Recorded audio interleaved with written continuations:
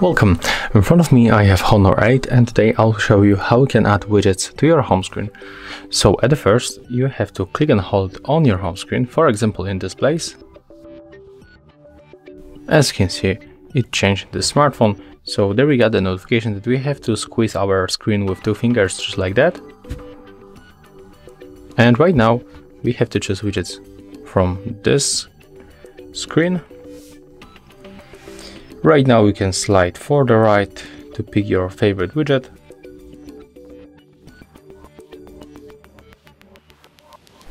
I'm going to take the notepad. So we can click, hold and then drag it for your home screen. As you can see right now it's attached to the screen.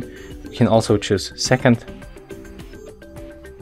widget and add it to another screen, for example health. Click, hold and then drag it here.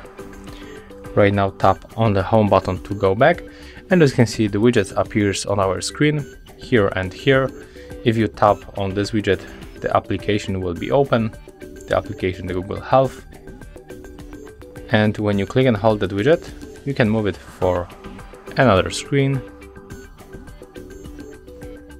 Take a look. We can move it for example here, and if you want to remove that widget, just click, hold and then drag it right here. So as you can see, that's how we can add and adjust widgets in this smartphone.